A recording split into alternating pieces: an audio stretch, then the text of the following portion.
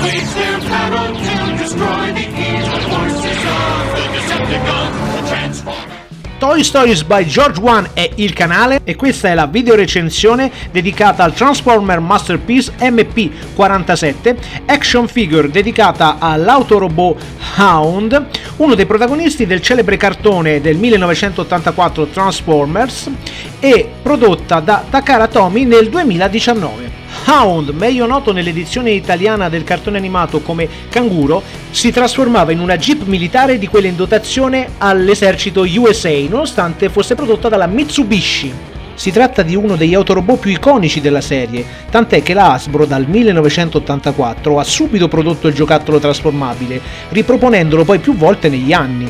Ma vediamo che cosa contiene la confezione di questo Transformer Masterpiece. C'è la cappotta della Jeep, ci sta il nostro amico Spike, c'è un po' di bella robettina, ci stanno le istruzioni, ci stanno vari cartoncini molto simpatici, le istruzioni per la trasformazione ovviamente solo in giapponese per i madrelingua, ed ecco qua il modellino di Hound trasformato in Jeep con la cappotta inserita, veramente un bel modellino.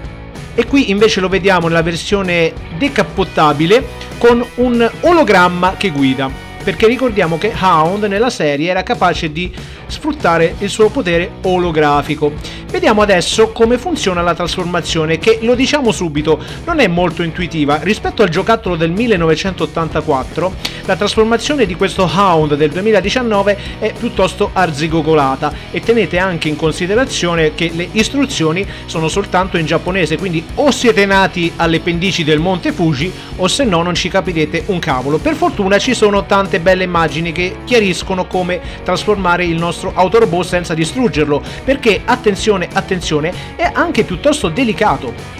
Si tratta di plastiche di alta qualità, ma in ogni caso, se non ci si fa particolare attenzione, facendo troppa forza potrebbe rimanervi in mano un bel pezzo rotto di plastica, e questo noi non lo vogliamo. In ogni caso la trasformazione è in linea con quella degli altri Masterpiece a cui la Takara Tomy ci ha abituato negli anni. Ed ecco qui il nostro amico perfettamente trasformato in autorobot. È alto circa 14 cm, perfettamente in linea con gli altri Masterpiece della stessa serie. Lo sculpt, nonostante nel cartone gli autorobot siano disegnati in 1000 modi diversi, è così come ce lo immaginavamo, bellissimo, veramente fedele al personaggio. Nonostante alcune critiche che ho sentito, i materiali sono perfetti, di ottima qualità e assolutamente non fragili, e la posabilità è eccellente, veramente un ottimo prodotto. E la trasformazione nasconde bene i meccanismi sia quando è trasformato in personaggio sia quando è trasformato in automobile.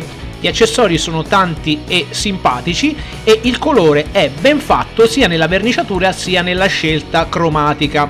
L'unica pecca forse è il prezzo, 18.000 yen all'uscita l'anno scorso, adesso si è attestato intorno ai 150 euro, un po' troppo forse. Tirando le somme, si tratta di un action figure veramente ben fatta.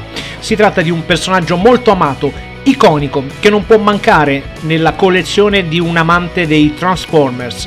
Lo sculpt è veramente ottimo, sia in versione Jeep sia in versione robot. Gli accessori sono molto carini e la posabilità è eccellente. Per quanto riguarda le note negative, in primis la trasformazione, istruzioni solo in giapponese, un po' troppo complessa e si rischia di poter rompere alcune parti del robot. E come seconda cosa, ma non meno importante, il prezzo, forse un po' troppo eccessivo per un action figure così piccola da soli 14 cm. In ogni caso io lo trovo un Transformer imprescindibile e questa versione è veramente la migliore mai fatta fino adesso. Detto questo vi saluto e iscrivetevi al canale Toy Stories by George One. Alla prossima video recensione, ciao!